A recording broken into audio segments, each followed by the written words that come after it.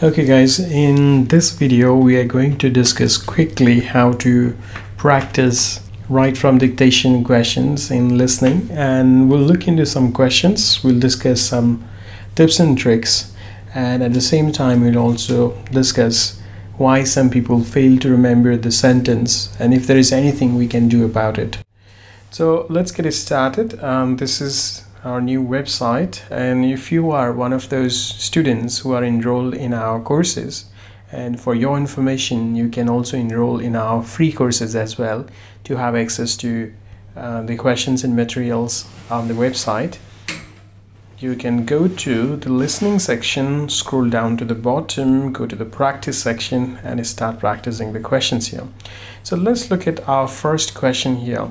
What I'm going to do now is I'll start this practice session and the session will continue by itself. Your job is to answer these questions, note it down on your notebook, and later on at the end we'll have a discussion about the answers, and we'll see whether you did it in the right way or not, and if not, what were the things that could have improved your performance. There won't be any struggles in the lab.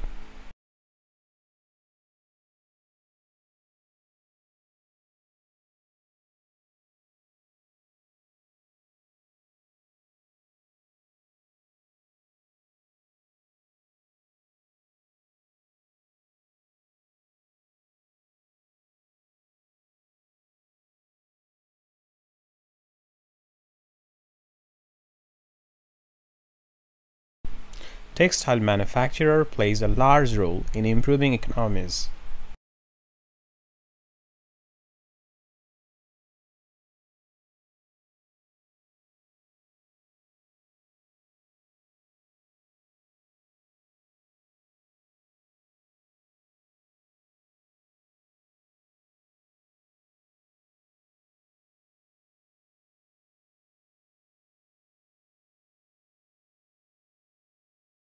The theme of the instrumental work exhibits more of a demure compositional style.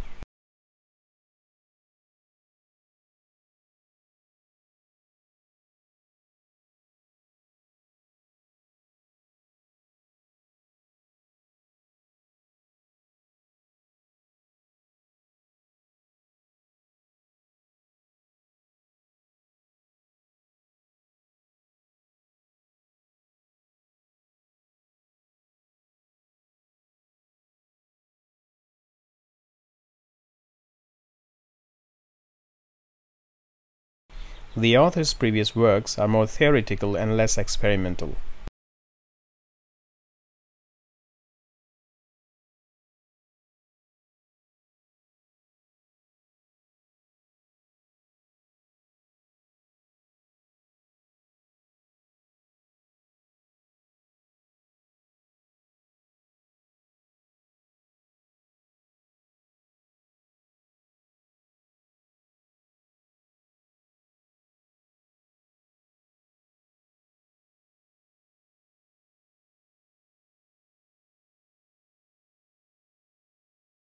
Remember, the prestigious selection has a strict eligibility criteria.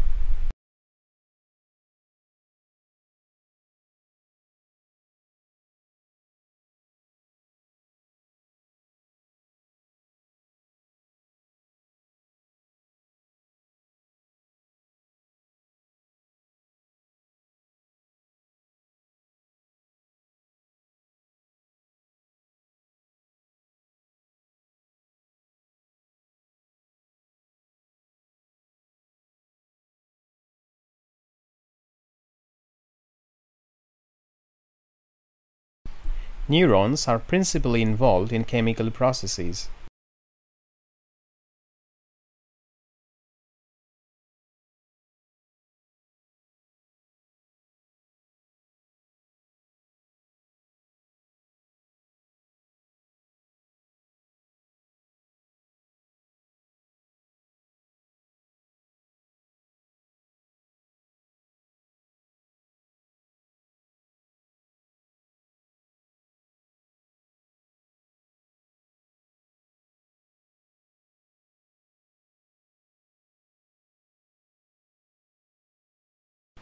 Please remember to bring a highlighter and your textbook to class next Wednesday.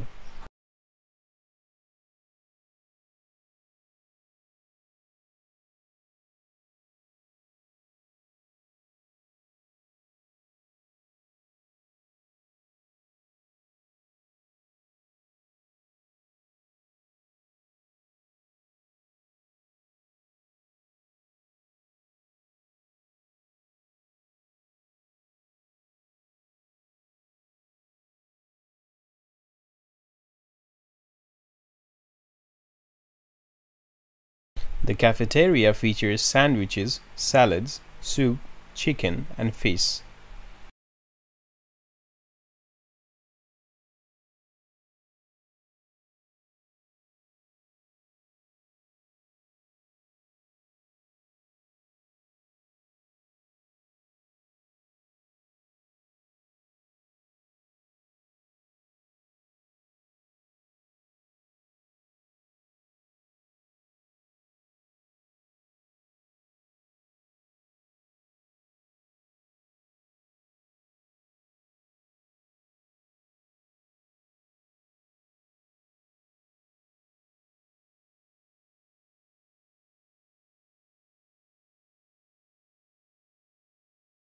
The same approach reads the same explanation of the problem.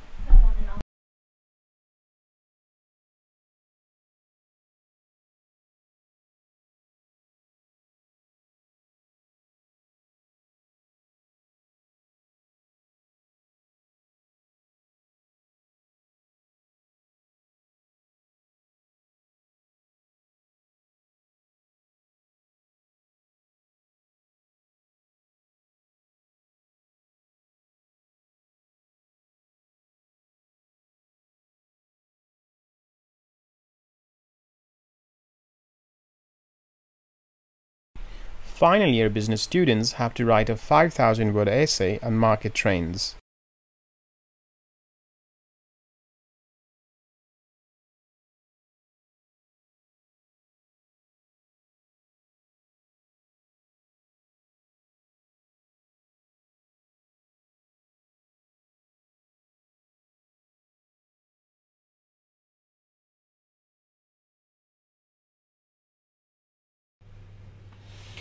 So we have now finished our practice. We can check our answers in our system. First, you can finish one set, and once you finish the set, then you can check your answers.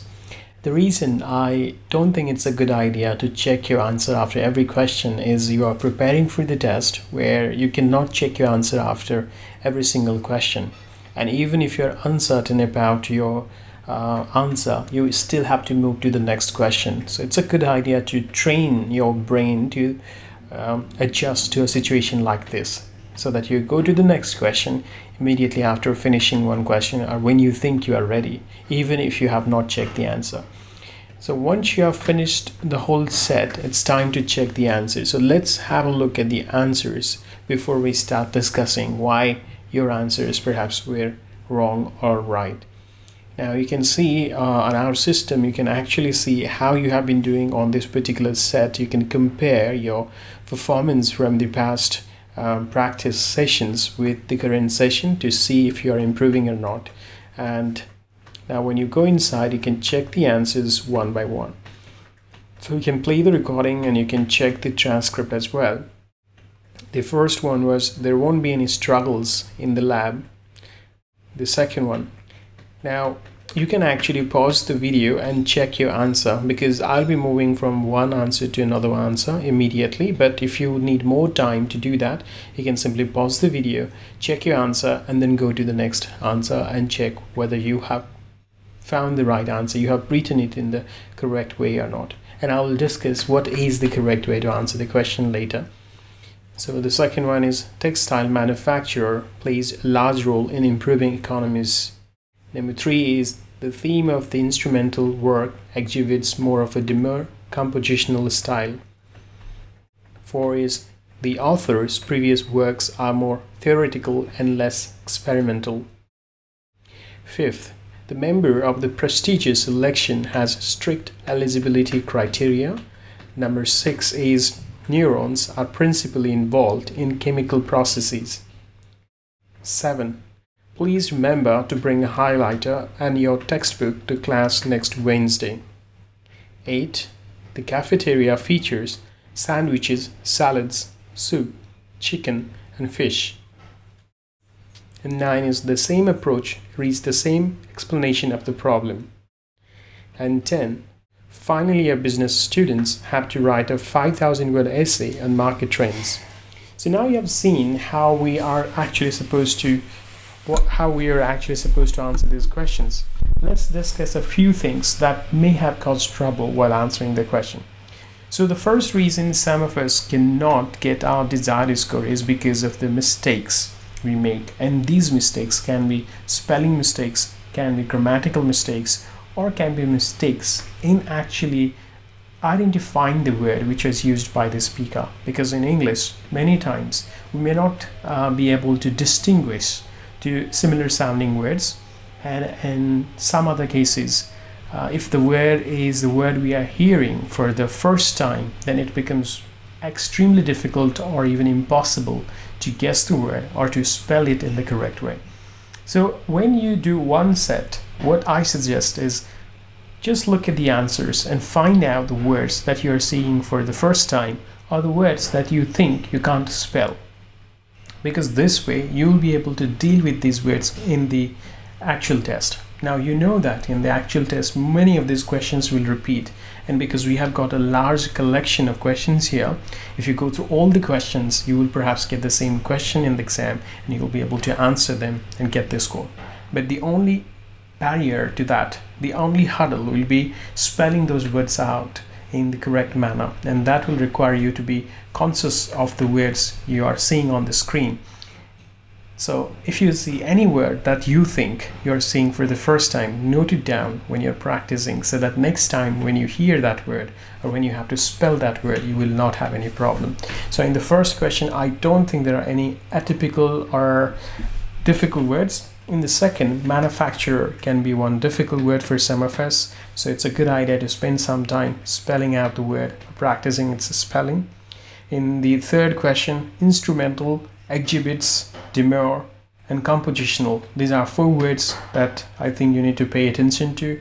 Number 4, you have to think about theoretical, because this word is spelled in a slightly different way than it's actually spelled. Number 5 is strict eligibility, prestigious. These are some of the words you can think of. Number 6, neurons. Not a very commonly used word, it's a medical word, so if you are not familiar, it's a good idea to learn its spelling. Principally is another word which many people misspell. Number 7, it's just a typical sentence with common words, but still have a look and decide whether you can spell them or not. Number 8, cafeteria is a word that you may need to get familiar with and learn how to spell. Number 9 has mostly common words, and number 10 again has common words. So the first step, as I said, is you review your performance, you reflect on where you may have gone wrong, you think about the issues you may have encountered which may have reduced your score. So think what could be the reason because of which you could not answer some of those questions, and usually, as I said, these reasons are either you have a problem with the spelling or you are not familiar with the word. So the first round is be familiar and learn the spelling. The second round, look at the grammatical structure of the sentence and check if you made any grammatical errors in the sentence construction. For example, if we look at these questions, here in the middle we have struggles. Now, did you hear struggle or struggles? Or you actually can't remember what you heard, and you can't even also grammatically guess what could be the word. So if you have this kind of problems, it's a good idea to spend some time learning some basic rules of grammar, like singular subject requires singular verb, or plural subject requires plural verb, and so on, because this way in many situations, even if you don't hear the word correctly, you'll be able to guess the grammatical form of the word and write it in the correct manner. So if you look at these sentences here, the places where some of us may get confused are textile manufacturer or manufacturers, play or plays, economies or economy, because they may sound very similar. So the only way we can deal with this is by becoming familiar with the grammatical construction of the sentences. So when you are practicing, check the grammatical construction of the sentence, the structure of the sentence, and try to have a logic behind what you're doing. Try to learn the logic, because this will reduce the time you spend on memorizing these sentences, and your concept will get stronger and stronger for the exam. So just like that, you can check number 3, number 4, number 5, and so on, and then you will be able to avoid this kind of mistakes. But the biggest challenge, I think, is remembering the full sentence, because often it's quite difficult to remember long sentences, and if your short-term memory is not that good, then it becomes even more difficult. Now, regarding short-term memory, it has nothing to do with your language skill, or your language skill often is not that much dependent on your short-term memory, but your ability to remember a sentence actually depends on how much you understand about the sentence construction in English. For your exam, a quick tip can be this. Most of the sentences that you get in the exam can be broken into 3 phrases. The first phrase usually tells you the actor, that means who did something, or what was the main point, what was the main subject. Then the other phrase will be about the action, so what happened. This part usually will contain a verb and a few words which will qualify the verb, which will give you more information about the verb. And the last part usually will be activity, so what actually happened. So in a way, this is more about subject, verb, and object arrangement of the sentences. So when you are listening to a sentence, when you are trying to remember the sentence, don't focus on individual words, but try to find out these 3 phrases. The one that contains the actor, the other which contains the action, and the last one which tells you more about the activity. So these are 3 A's of a sentence, which will help you to get A in your exam. Now, once you have done that, when you are writing, how should you do it? Listen to the sentence. When the speaker is speaking, it's a good idea to pay full attention to the speaker so that it can capture as many phrases as you can. Then you start writing. While writing, keep repeating the sentence you heard, and then keep writing as well at the same time. If you think that you are a slow writer, in that case, I suggest that you first write the keywords from each part, the first, second, and the third phrases, and then expand that into a complete sentence. As an example, if the sentence is, let's say, textile manufacturer plays a large role in improving economies, then I would say textile manufacturer is the first phrase, plays a large role is the second phrase, and in improving economies is the third phrase. So what I will do is I'll write in short form, maybe text and man for the first one, and play and role in the second one, and IMP and ECO in the third one. And then I'll keep repeating the sentence. Keep repeating the sentence in my head, and now in the second attempt I'll expand these short forms into complete words. Once I finish this, my third task would be to check the grammatical form of the words and check the spelling. So in dictation, so there are 3 steps of actually writing the sentence. The first step is listen carefully, paying attention to 3 phrases. The second part is write down the keywords from each phrase in short form as quickly as you can. Third is complete the sentence using the words that you require to grammatically complete the sentence. And if in cases, for any reason you can't remember the whole sentence or you miss a few words, either guess or ignore them, because this is a question where you get points for every word you can write down. So even if you miss one word, you might still be getting points for the others that you wrote correctly. So this is just a brief idea about how to do write from dictation questions. Of course, you may have other questions in your mind, and you may have your own individual specific questions. If you have those questions, write in the comments so that I can answer them later. And if you want to practice in the same way I showed you in this video, then head on to our website. The link you can find in the description, and there you can enroll in our free course and get it started. So that's it for today. I'll see you in the next video.